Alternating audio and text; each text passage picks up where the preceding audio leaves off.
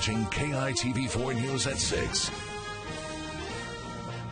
Today is World Blood Donor Day. The Blood Bank of Hawaii celebrated with a visit from a man nicknamed the Pied Piper of Platelets.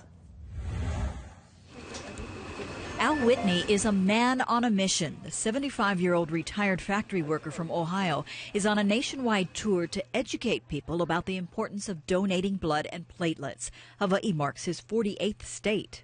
I call blood banks from my home, and when I can set it up at their convenience, I come to them and I donate and I talk to staff and I try to recruit people. Whitney has been donating blood since 1965 and platelets since the late 60s. Blood Bank of Hawaii officials say there's a constant need for both blood and platelet donations. The red cells are good for 42 days. The plasma is good for a year.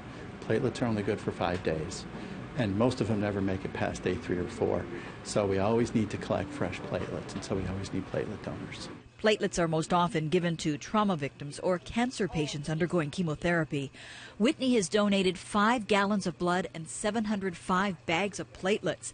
Today marks his 706th.